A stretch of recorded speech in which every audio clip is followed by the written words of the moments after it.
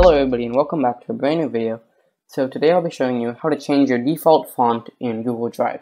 So really quick, before the video starts, over 99% of the people who watch my videos are not subscribed. So if you're part of that 99%, please consider subscribing. It's completely free. And when you do subscribe, make sure you click on the bell icon next to the subscribe button. Anyway, let's get started.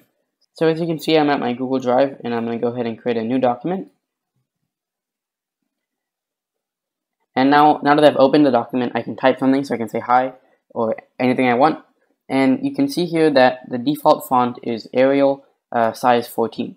So let's say I want to change that. I personally like the font Helvetica, and I like it to be size 12. That's just my personal preference. But I don't really want to have to change that every single time I open a document.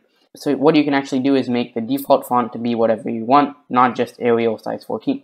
So to change your default font, you change it first to what you want it to be. So in my case, Helvetica size 12. And then you highlight the words that are in that font. Go to Format, Paragraph Styles, Normal Text, and Update Normal Text to match.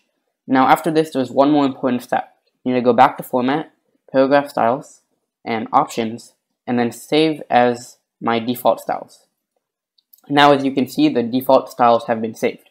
So if I X out of this document, you can see here's the document right here. I'm going to create a brand new one. So you can see that the default has now become Helvetica 12. So I hope you found this quick video helpful. If you did, please consider subscribing to the channel. Anyway, thanks for watching, and I'll see you in the next video.